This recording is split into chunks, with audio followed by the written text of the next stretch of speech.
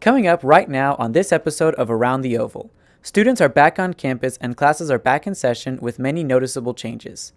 And we'll talk with the new volleyball head coach about his strategies as he begins his first season with USAO during the pandemic. That's all right now on Around the Oval.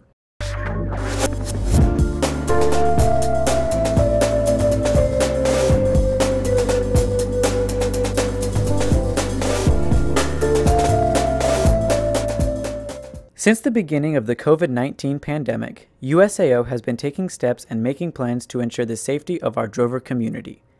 When students arrived on campus this fall, there were noticeable changes made. Masks and social distancing are required for all while on campus. Classroom usage has been adjusted for reduced capacity, and even more events are virtual than in person. The university has provided increased cleaning and sanitizing, and as an extra precaution, all HVAC systems are equipped with UV filtration systems.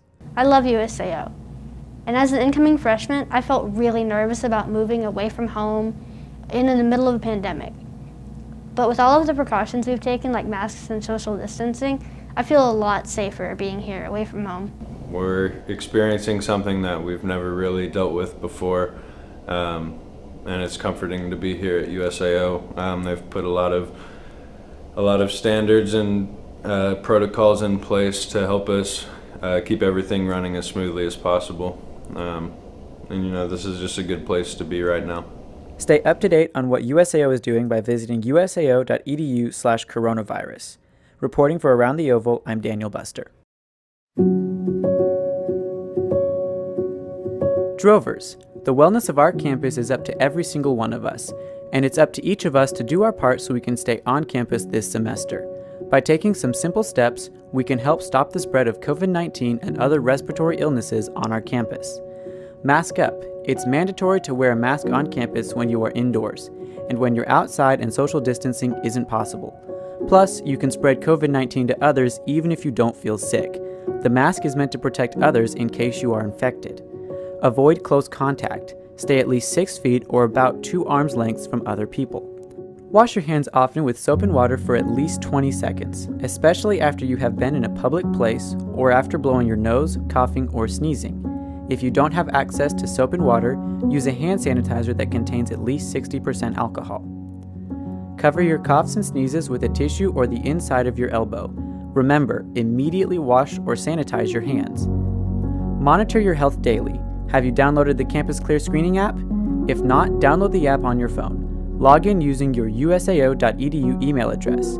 Enable the notifications and log how you're feeling every day. If you develop symptoms, stay home and call your doctor. The only way we are going to defeat this is if we follow these simple rules every single day. Working together to study together at a distance. It's up to all of us to stop the spread. For more information, visit usao.edu/coronavirus.